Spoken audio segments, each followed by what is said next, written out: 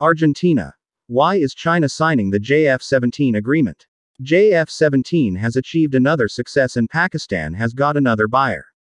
This time the deal has gone through some interesting stages as Argentina chose the Russian MiG-35 and JF-17 to buy new fighter jets.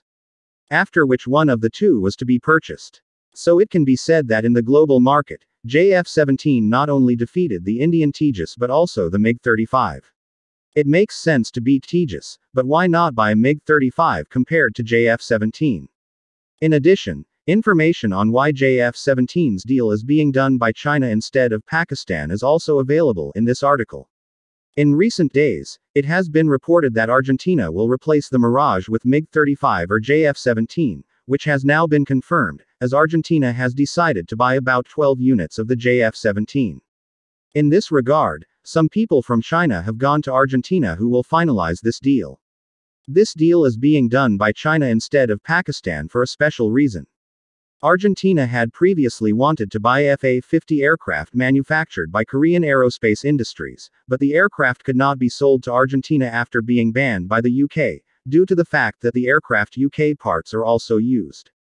The reason for the ban is some differences between Britain and Argentina.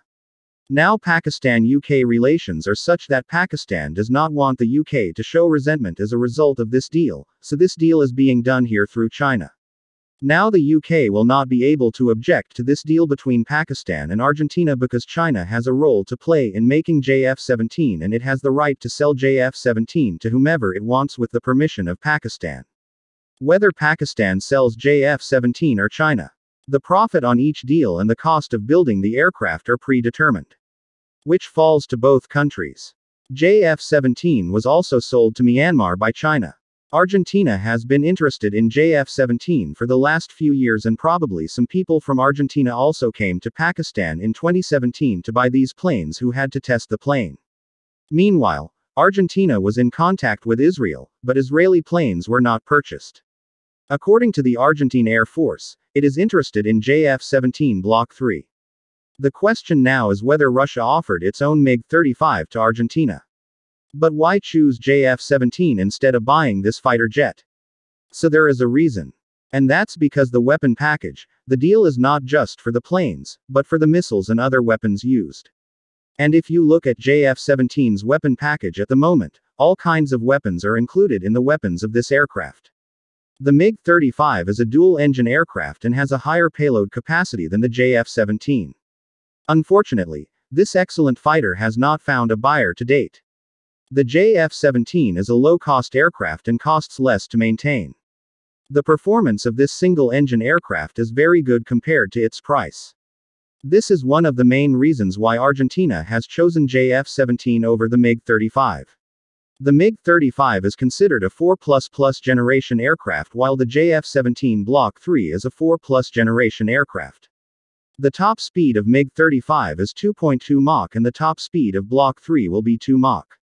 The combat range of MiG-35 is said to be 1,000 km while that of Block 2 is 1,350 km. And Block 3 will be even more so. The MiG-35 has 9 hard points while the Block 3 has 8. If the MiG-35 can fire short-range R-77s in aerial combat, then the JF-17 is equipped with the new generation, PLTNE. JF-17 is also not far behind in its ability to hit long distances. The MiG-35 is equipped with R-77 missiles, one variant of which has a range of 80 km and the other up to 193 km. The Block 3 can be equipped with Place-15 missiles with a range greater than R-77. The JF-17 is also equipped with better and longer range weapons than the MiG-35.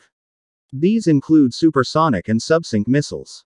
As far as radar is concerned, Block 3 has installed KLJ-7A radar which not only supports Chinese weapons but also has modes that support Western weapons. Thus, any country that buys JF-17 will be able to equip it with Western weapons. Here, Block 3 has the upper hand over the MiG-35.